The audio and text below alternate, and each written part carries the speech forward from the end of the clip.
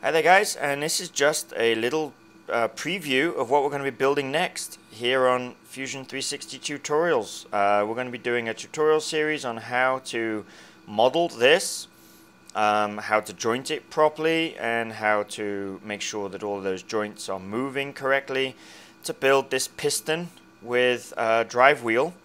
And then taking it a step further, I haven't done it myself yet, but we'll add a second drive wheel to this, maybe from an engine or a motor, and have a drive belt running between here and the motor, and we'll see if we can connect all of that properly and link it all properly with proper joints.